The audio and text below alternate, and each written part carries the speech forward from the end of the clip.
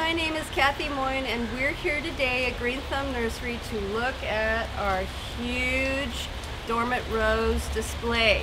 We have over 115 varieties here, ranging from Floribundas, hybrid teas, some shrub roses, some climbers, and our promotional roses, which gives you a good rose for a decent price.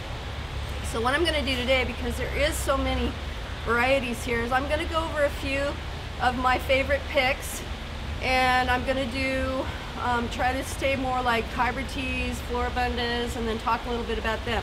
Hybrid teas are usually what you think of when you see a rose. It's a long stem with a single rose on the end.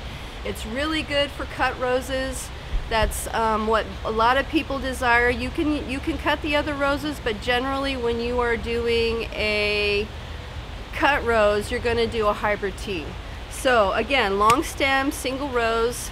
So what I'm starting with here are our blended colors. Now there's a bunch of different ones here. Blended colors have more than one color in them. And a couple of my favorite ones, one I'm going to start with, this is called Dark Night. And this one here, as you can see, is a two-tone color. It's got a red with a yellow reverse, and it's a dark kind of a brick red. So it really lends itself to a nice contrasting color. Fairly disease resistant. Most of these varieties are somewhat disease resistant, but again, you still want to have full sun. You still want them to have really good air circulation. They're disease resistant as long as you put them in the place where they want to be. So this one here, the flower is not that big. It's a smaller rose, and as it gets hotter, it'll get a little bit smaller, but the color is just exquisite. Not that common. And then this one's called Neil Diamond. And who doesn't like Neil Diamond? I mean, come on. This is a red and white, or kind of a pinky and white stripe. This one looks really nice in with some other solid color roses. It has a very strong fragrance. This one has 40 to 50 petals on them, and it's a tall upright. So this is a real nice eye popper here. So now we're coming on down here. Now we have our white hybrid teas. So in this group here, I chose to feature Pope John Paul II. And this one is a pure white, medium tall. It has a very strong citrus flavor, has over 45 petals. So when they do petal counts, the more petals, the more cabbagey it looks like. So we also sell romanticas, which are kind of a combo between a hybrid tea and a David Austin rose, but they work a little bit better than a David Austin rose. Sometimes the David Austins only flower in the spring or can be a little finicky, but the romanticas that they're breeding nowadays are kind of counteracting that little strangeness that goes on with the David Austin roses. This is another one of my favorite red ones. This one is called Sugar Moon, and this one is also an intense sweet rose flavor or smell, and it's a tall variety. Very clear white, so it's really a nice addition. So now we're going to go into the yellow roses, and this one here is called Gold Medal. This is an older one, and as you can see, it has like hints of pinks and some oranges in with it. Now this one works very well as a cut rose. I had it one time in a vase and it lasted like weeks. I was like, I can't believe how long this thing lasted. The fragrance is not quite as strong, but it is good disease resistant. So that's another good reason why I like that rose. But just the way it lasted in the vase was so awesome. This one too, if you're a fan of, I can't think of the name of the band, Hotel California, right? And again, what else better than to have the name of our state in the name of the rose? This is a nice big yellow rose, large. It's not as fragrant as some of the other ones, but the yellow is just so nice and yellow that this is one of my favorites. Again, good disease resistant. Eagles, that's what I was trying to think. The Eagles, if you're an Eagle fan. Okay, So now we're going to come into our pinks. Now unfortunately I happen to be out of this variety, but I do want to mention it. This was called Earth Angel, and it's extremely popular this year. I ordered twice as many and they cut me on my orders. So I've got one more shipment coming next week. So any of these varieties that I'm out of now, I should have by next week. If you really want to get this rose, we can take pre-orders ahead if you want to pay for them. This one is $26.99. It's got that kind of a cuppy look to it with the cabbage look in the center, so it's kind of a romantica look to it. And it's a very fragrant rose. It's got a lot of good vigor. It's a really great plant, and we've been getting a lot of people buying it. So it's a popular rose for sure. Okay, so now we're going to come down. This one is Pretty Lady. And this is from the Downtown Abbey series. If you were a big Downton Abbey fan, this was the Pretty Lady rose. And this one is very fragrant. It's got kind of a purpley hue to the pink, but it is, I got one of these for my friends for a tree, in a tree rose form.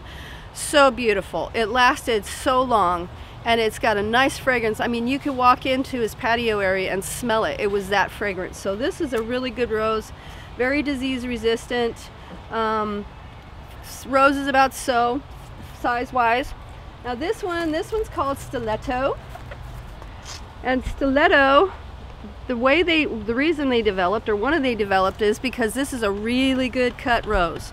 It lasts a long time in the vase. It has a strong fragrance, and it has a long stem, so it's really good for cutting.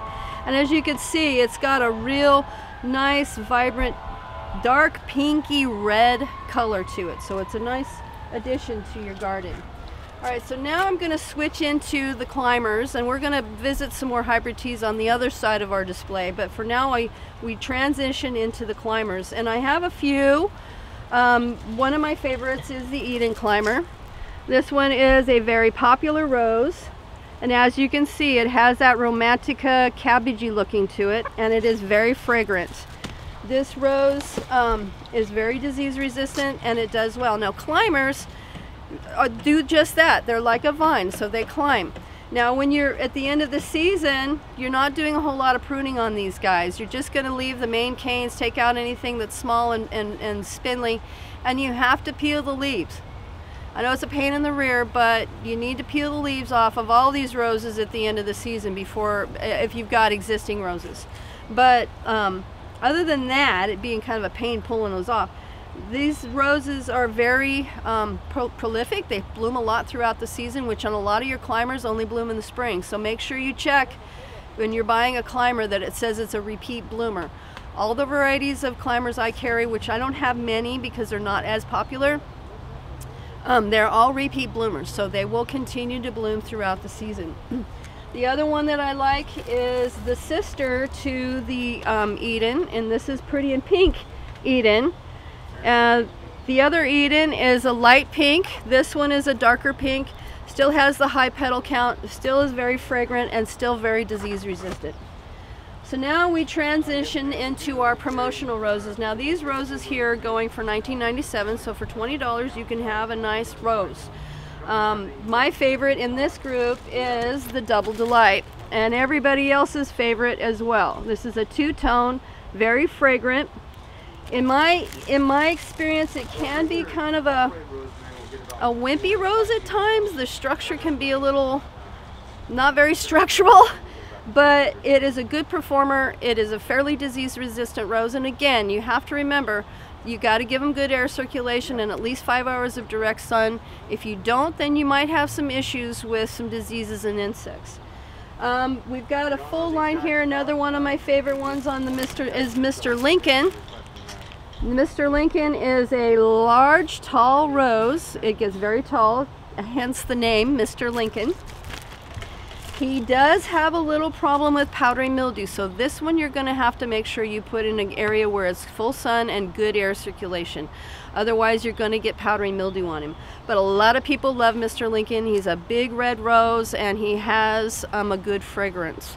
So that's what I'm going to touch on for the for promotionals. I do have some other varieties on this side over here. Again, they're all good roses. I've got a few Floribundas mixed in here, but again, these are your good deals of the day kind of roses. Now we're going to switch on over here. I'm going to go into the Floribundas and the shrub type roses. Now this year I have gone, this particular location has a few of the patio type roses, which are little miniature roses. One of my favorite ones, and I just like the color on it, the little pink, it's so sweet. This is a little miniature called Cutie Pie, and it is a cutie pie. It does have actually a slight fragrance to it, but these guys, the roses are about so these are great for containers, or maybe a front planting, like you have some bigger roses in the back and you want to just put something cute in front of them. You could use this for that. So now we're going to switch into our Floribundas. Now this one is called South African Sunbelt, and the big deal about this one is this one performs very well in the heat. So a lot of these Sunbelt varieties are bred to be very heat resistant. Now as you can see, these canes are a little bit smaller, and that's okay. On Floribundas you're going to have a lot more canes because these guys grow more in clusters. The roses are in clusters, they tend to be a little bit smaller plants, and they have more flowers on them. So if you're not necessarily caring about cutting them, you can cut these, but and you just want a pop of color, the Floribundas are probably the way to go if you want to use a rose. And what's nice about them is they just keep on giving you flowers as long as you're cutting off the dead ones. This one here is called Sheila's Perfume, and she is fragrant, very strong fruity smell. A lot of the Floribundas were not fragrant, but they've been breeding the fragrance into them, and I just got water down my sleeve. But again, just a really good performer. It's got 3 different colors in there: oranges, pinks, yellow. So it's just it's a fun little rose. And these guys are very disease resistant. Anything that has a shiny glossy foliage on it tends to be a little more disease resistant than ones that are kind of a matte finish on the leaves. So that's another thing. If you see them growing, you can't see the leaves here, but if you see them growing in a pot, if they've got a shiny leaf, they're going to be more disease resistant than ones that have matte finished leaves. Okay, this one is my all-time favorite. This one is called Ketchup and Mustard, and it is just that, yellow and red. And the reason I like this one right now is because it is beautiful and it does have a fragrance. This rose I have planted in a spot where it really shouldn't be planted. It doesn't get a lot of sun. And it doesn't get diseases. This rose, the only time I get anything on this, I do get some black spot on it if I water at night, which you're not supposed to do, and I get water on the foliage, it can get some black spot. So I just peel the leaves off, throw them away, it's no big deal. This thing does not get mildew. It doesn't seem to have any insects on it. It's got a nice shiny glossy foliage. So if you've got that spot where it's not quite full sun, you really shouldn't be putting a rose there, this rose will work in that spot. So Ketchup and Mustard for me is probably my all-time favorite out of all these roses, but this is a really good choice for that hard to grow place or the easy to grow place. I mean, it'll grow just fine out in the full sun, but these guys are really a good choice for that. Not really sure I should put the rose there. Next we're going to have Drop Dead Red, and it is just that, Drop Dead Red. And it's a fairly large size rose, and for a Floribunda it's a 30 petal and it has a mild tea smell to it, but that rose color is just, the picture doesn't do it any justice. It's really a nice clear red rose, and in clusters it makes a nice pop of color in your yard. So that's another good choice for Floribundas. Now we're coming down to good old icebergs. We do have the iceberg roses. We have the white one, we have the pink one, and we have the burgundy one. And for $23, guys, our roses probably potted are going to be around 40 bucks next year. So if you need a hedgerow, now's the time to get them. because these are not cheap. They're not going to be cheap in the pot. So there you go. We've got all three of them. We got the white, the burgundy, and the pink. This one, now we're going to pop back into our hybrid teas because we're heading back down the front side of the display. This one was new last year. This one is called a Perfume Factory, and that is exactly what it is. It is a perfume factory. It is very fragrant. It's a strong rose, and it has nice foliage, disease resistant, 40 to 50 petals. It's a good sized rose, and as you can see, it's kind of a two-tone lavender. Then my next one, this is Neptune, and this is a lavender rose. This is a large size lavender rose, and it is very fragrant, very large flower when it flowers. Okay, my next favorite one, this one is Barbara Streisand. Of course, you know, the older you are, you probably know Barbara better than the younger folks. But this one is very fragrant. It's a large rose. It's got nice shiny foliage, so it's very disease resistant, and it's a good performer. Barbara Streisand. So next we have, now we're going to get into our kind of a peachy, apricot-y colors. This one is called Princess Charlene de Monaco, and it's one of those Romantica roses. It has a good, very strong fragrance, and as you can see, lots of petals in the flower. This is also a disease-resistant rose.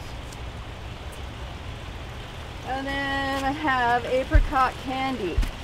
Apricot Candy, and as you can see, it's got a lot of little ruffly petals to it, so it kind of has a ruffled look, and it's a good, strong disease resistance, very spicy, fragrant. This was, I bought this one and that other one I was talking about for my friend, the Pretty Lady Rose. He has them on either side of a bench. This one is also very fragrant. Again, when you walk into his patio, you could just smell the rose, and it's kind of that citrusy smell. It's not that old grandma smell some of roses can have, but I like that citrusy smell.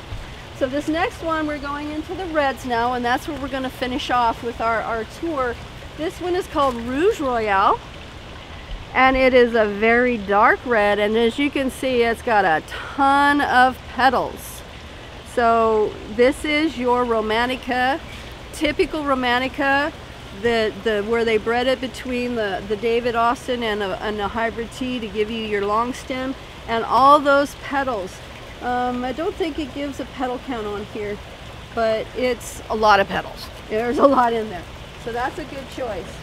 Papa Milan, this is another really good rose. This one is a large rose. It gets very big, fairly decent. It's an award winner. So, and this one also has a good fragrance. This one's called Legends. And this one is an Oprah Winfrey rose. She was the one who paid to have this commission to honor all the legendary women. And this rose, I'm not kidding you folks, in the spring can be this big. It's huge. So it's a really neat rose. As it gets hotter, the rose gets a little bit smaller, but those first blooms in the spring, that's what we're always looking for anyway. That first bloom in the spring is huge. So it's just a really cool rose, and named after a really great woman. Well, the woman who created it, commissioned it to be grown. So it's just a good rose to have in your yard if you like red. The other one I like, this one's Firefighter.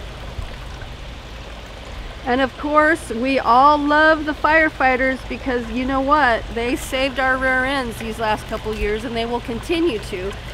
Firefighters are the mainstay of our community, and we're very thankful to have a rose that could commemorate them. This is a red rose. It's an intense Old English rose smell, and 40 to 45 petals, but again, just something to honor those guys who work so hard to take care of us, and we appreciate you guys, firefighters. So there you go. That's just kind of a rough showing of what we have. There's lots of varieties here. We have people here who can help you make choices, and they're really a good addition to your yard.